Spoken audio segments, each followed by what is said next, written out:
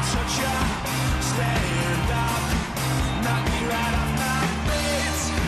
Hard to beat, hard to beat, hard to beat.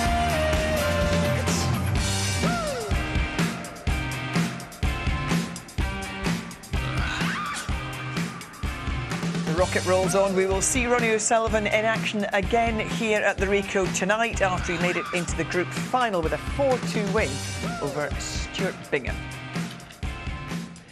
Neil Fold, Stephen Hendry, a thoroughly entertaining match that. Had a bit of everything. Fascinating final frame as well, which lasted about a third of the length of the entire match, Neil. Yeah, it wasn't really in keeping with what we saw, you know, because Stuart nearly pulled off what was probably the impossible by getting all those snookers. But aside from all that, you know, Ronnie played pretty well in the end. A few sort of scary moments, Stephen, were there not, where he didn't look like he was on all cylinders at the beginning? First frame and a half, Ronnie looked like he hadn't played snooker for 2 or 3 weeks. He was playing kind of shots that you wouldn't associate with Ronnie. Bad positional, pots missed by a mile. But, you know, as we're going to see, Stuart Bingham had a chance in the second frame, let him off the hook a wee bit, and from then on, I mean, he did what Ronnie does, the 2 centuries in about 10 minutes, put paid to the match. Let's take a look back at how he won this one then. He's as devastating as ever, but I mean, he's missed this by an absolute mile. And I think he was even surprised by that. I think you thought the next shot was key, wasn't it, from Bingham? Well, Bingham's won the first frame. If he pots this red, he's on the black. He's got a chance to go 2-0 up. The whole concept of the match could change. He's missed that. This is not an easy shot by any stretch. It's in a blind pocket. Okay, he's not leaving much, but from then on, you know, Ronnie goes and makes 2 centuries in the next 2 frames, and could have been 2-0 up. Stuart Bingham, he's 2-1 behind. This was clever, you know. I mean, I don't know quite what he played. I mean, he's got the red doesn't go in many pockets, and he's managed to slither it past the green, and it goes to the right middle. You know, he's a magnificent shot maker. You know, not orthodox shots. This was what Bingham was left with from the break-off. A horrible shot, really, isn't it? Yeah, very much so. You're kind of forced into playing the positive shot for the black. He knows the cue ball's going into the bunch. This was a lovely pot into the middle pocket. You know, from under the cushion. Those shots are not easy, but it's made to look easy there. Yeah, and this made back-to-back centuries. He is a devastating break builder, and he's no different now to the day he turned professional. Age has not changed that. You know, he's got everything when it comes to scoring. I mean, here, you think he's just going to go on and on from this. We like this shot, just playing on the single red. It was quite a shot, wasn't it? Yeah, I mean, the table again looks to be playing absolutely beautifully. I mean, you can get that grip on the cue ball to get the action on it, to miss the black.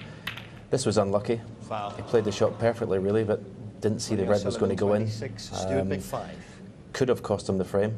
Yeah, I mean, I think he was a bit unlucky there. Here, he can tie the frame. He's played to roll it in. He wouldn't play a shot at that speed, that length of the table. It must have rolled off, actually. Yeah, definitely. He's never going to miss the red completely. So, yeah, something for the table fitters to have a look at, maybe. He was just derailed a bit in that 4th frame because he looked brilliant, but he comes out again roaring. Great long pot. You know, he was really attacking in the whole match. And in the end, he looked really good. And this is just lovely to watch, isn't it? This is so, they controlled that so well. It's so easy to overhit that or underhit that, but it was just perfection. You know, and here, even then, he didn't have to play this shot. He seems to be quite attacking. As he's got older, he's almost become more attacking as a player than maybe he was certainly 10 years ago. He was aggressive the whole match, but the one thing we did see through Ronnie in this last frame was the patience he's got. Well, yeah, I mean, these 2 shots now, that blue and the next one, this was such a good shot, wasn't it? I mean, his cue ball control is the best of anyone playing snooker. I mean, those 2 blues were just perfection. I mean, this red is such a tough shot, but he's put the cue ball in a place where, you know, he's going to pot it probably 8 times out of 10. And whether the pockets are big or not, that red went in perfectly. It was a really good match. You know, Bingham, I thought, played a big part in it, but Ronnie deserves to win. He scored. He was deadly in amongst them. And of course, the match can turn on a sixpence with Ronnie because he goes at such a pace. If he gets a head of steam up, he's difficult to keep onto his coattails. It just shows you that, as I said, go back to that shot that Stuart Bingham missed in the second frame. You've got to keep on top of Ronnie. If you let him get up a head of steam, that, you know, he's going to steamroll you. I mean, obviously the 4-2 is closer than perhaps it should have been, but if Bingham goes 2-0 up, he's got a chance to win the match. A word on John Higgins' Ryan Day coming up very shortly, Neil. Very interesting game. Ryan Day's beaten him this season. John Higgins is the one player that Ronnie respects more than anybody in the game, I would say. Is that going to be the outcome then tonight? We're going to see John Higgins in the final with Ronnie? I think most snooker fans would love to see that as a final. Obviously, Ryan Day's in there with a great shout, but I think that's what you would love to see. It'd be a tremendous final, the group. OK, don't go away. Coming up on the other side of the break, we'll bring you the second match of the afternoon. It's the Wizard of Wishaw taking on Ryan Dynamite Day.